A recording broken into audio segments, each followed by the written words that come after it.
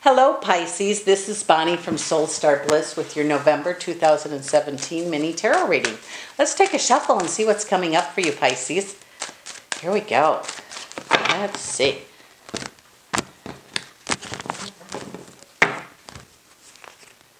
Let's take a look here. Oh,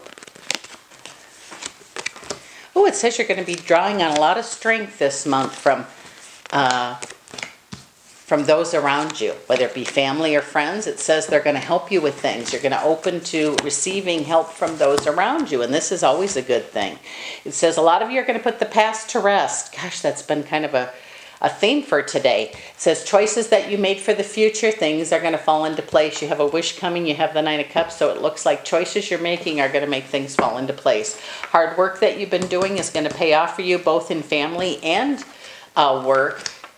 Those of you that are in a relationship, it says the hard work you put in is going to pay off for you. And those of you that have decided it's, maybe not time to, you're tired of being alone, might be the time to open to meet somebody new. It won't be like before unless you play that same scenario over and over and over. It says, forget about the past. Work on with what you have right now. It says it's if Spirit's talking to you, don't be in such a hurry that you don't hear everything they said. If you've asked for change, get out of the way and let it happen. It says all those wants, wishes, and daydreams are available for you. When you ask the universe for something, make sure that you know what you want. It says victory is going to be yours this month. You got a lot of stuff going on. Oh, I have a double victory card here for you, which is an awesome thing. It says you're going to be working with somebody else. Those of you, if this is about relationship, you're going to be working with your partner. If you're at work and you're kind of a lone wolf, it looks like you may be, there may be a change there where you're going to be put together with some kind of team that's going to make things better. It says be a little patient with yourself. It says things are not going to be a repeat of how they were before. And this has to do with work.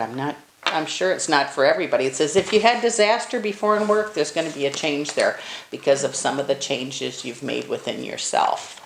It says that one more thing is going to fall into place here real quick to do with money. So there's going to be an improvement in your money, and things will go up and down in that area. But all in all, it's going to be a good thing for you. It says those of you that are in a relationship, improvements there also. And I feel the improvements are sometimes within ourselves. So things we change about ourselves makes things easier with somebody else to be with us, I guess.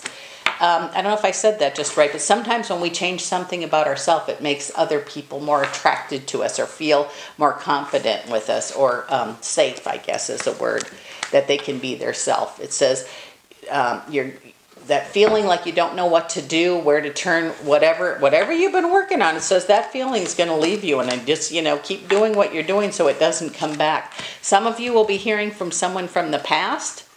This could be a good thing. It says there's going to be joy for you. I have the Sun card, which is happy sometimes like a child. But don't give that away. It says joy is a choice. So if you're choosing joy, hold on to it. And you can work at this. Sometimes, we ask for joy, but then we don't want to do what we have to get that. So it says when you do have it, hold on to it and share it if you can. It says, got a lot of spirit help around you. With that said, this is Bonnie from Soul Star Bliss. I so appreciate you dropping in, and we'll see you again next month.